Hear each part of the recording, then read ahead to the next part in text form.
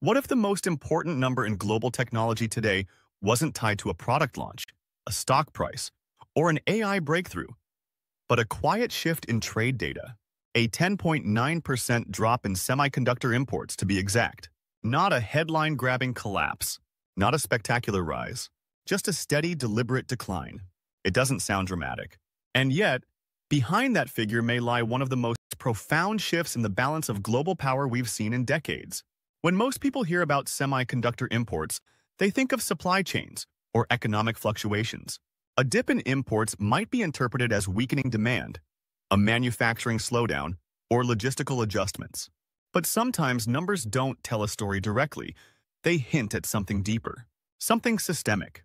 In this case, that percentage drop may be the opening move in a high-stakes transition that could reorder global power dynamics, not with fanfare, but with precision.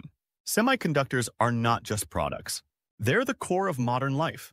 They power everything, from the device you're watching this on to the satellites above our heads. From smartphones to supercomputers, from missiles to medical equipment, from artificial intelligence to augmented reality, semiconductors are everywhere. They form the neural network of the modern world. Whoever controls the chips controls the future. For decades, China has been the world's largest importer of semiconductors. Despite being a technological and manufacturing giant in countless sectors, this one crucial industry remained a point of vulnerability. China could assemble, package, and even design some chips, but when it came to high-end fabrication, it depended on others. On Taiwan's TSMC, South Korea's Samsung, America's Intel, and a global web of Dutch, Japanese, and US suppliers. In short, the heart of China's technology infrastructure was not fully under Chinese control. But what happens when a nation decides that dependency is no longer tolerable? What happens when that nation has both the ambition and the resources to change it? For years, China has been preparing for this moment, not just by building factories or passing policies, but by transforming its entire approach to technology. It was never about just catching up. It was about reshaping the game. And the signals are now emerging. The decline in imports isn't a sign of collapse. It's a mark of maturation. It suggests a pivot, from reliance to resilience, from consumption to control. This is not just about reducing purchases. It's about the culmination of years of stockpiling, planning, recruiting, building, and innovating. It's about moving from the buyer's side of the table to the builders, from follower to forerunner. China has spent years accumulating chips, strategically, discreetly. In the background of trade tensions and technology bans, it quietly began building reserves. Stockpiles of semiconductors large enough to sustain production even in the event of future supply shocks. This wasn't panic buying. It was premeditated planning. And if those reserves have now reached the necessary threshold, China no longer needs to import at previous volumes. Not because it's retreating, but because it's ready. Simultaneously, domestic production has accelerated. Chinese chip companies are not just scaling up, they're evolving. Once thought to be trailing far behind, these companies are now making breakthroughs in areas that were once the exclusive domain of Western and East Asian firms. From advanced AI chips to processors tailored for edge computing, China is narrowing the technological gap. In some areas, it's already on par. In others, it's starting to lead. This quiet surge has not happened by accident. It's the result of one of the most ambitious industrial strategies in modern history. The Made in China 2025 initiative didn't just outline a vision.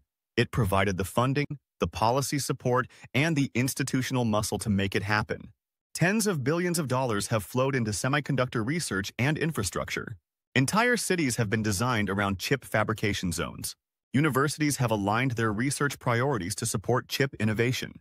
And perhaps most significantly, talent has been systematically recruited from around the world. Engineers from Taiwan, Korea, Europe, and the United States, some with decades of experience, have been drawn to China by the promise of opportunity and resources. They're not just filling seats. They're building new systems, transferring expertise, and creating ecosystems that didn't exist a decade ago. And they're doing so at speed.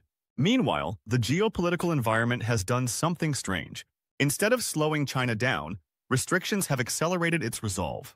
Export bans on cutting-edge chips and chip-making tools, once thought to be crippling, have only intensified domestic efforts. Every roadblock has become motivation. Every denied license has triggered a workaround.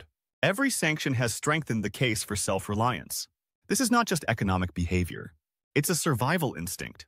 A country as large and as strategic as China cannot afford to remain vulnerable in a sector this vital. And so it is responding the only way it knows how, by building a future in which that vulnerability disappears. But this transformation isn't merely about catching up with the West's current capabilities. It's about exploring what comes next. China isn't just copying, it's reinventing. Across its research institutes, national labs, and private tech firms, Chinese scientists are diving into the deep end of semiconductor innovation. They're looking at what comes after silicon, what happens when Moore's law slows, what materials, methods, and paradigms will define the next generation of computing. In those labs, the focus is turning toward technologies that sound like science fiction, but are rapidly becoming science fact. Photonic computing, quantum circuits, biocompatible chips that interface directly with living systems. Chips designed not just to perform calculations faster, but to change the nature of what machines can understand and do. And while the world watches TSMC's latest nanometer breakthroughs or debates the pace of Intel's roadmap, China may be preparing to skip ahead entirely. Not by doing the same thing faster, but by doing something different, something more efficient, something unanticipated. There are even reports, emerging quietly, cautiously, suggesting that entirely new fabrication processes are being tested inside China's next-gen fabs. Processes that reduce the complexity and cost of traditional semiconductor manufacturing. Pilot lines that use fewer steps, less exotic materials, and more modular designs.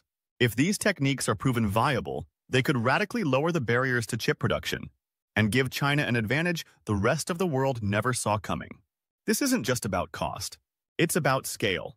If China cracks the code for mass-producing next-gen chips at a fraction of the cost, it won't just serve its domestic needs. It will export them rapidly, aggressively, and affordably.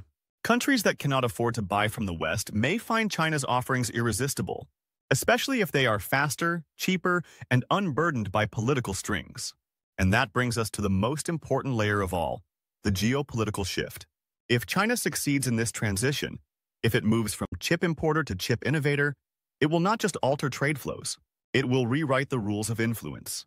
The modern world runs on chips. Whoever controls the architecture of those chips controls the architecture of civilization itself. A world where China supplies the next generation of semiconductors is a world in which it sets the standards, in which it controls the compatibility, in which it chooses the encryption, in which it decides who gets access, under what conditions, and at what cost. And the world may soon be divided, not by ideology alone, but by technology stacks that are mutually incompatible. Two systems, two networks, two technological visions, each with its own logic, security assumptions, and political priorities. For nations in the middle, emerging economies, developing powers, the choice won't just be about hardware. It will be about alignment, loyalty, dependency. And this future may not be decades away. It may already be starting. The 10.9% import drop is not an end. It's a beginning, a signal flare on the horizon of a far larger movement. The era of a unipolar tech world is fading. A new reality is forming, one in which the power to shape the future no longer resides in one hemisphere alone. We are watching that future emerge now, quietly, deliberately, irreversibly.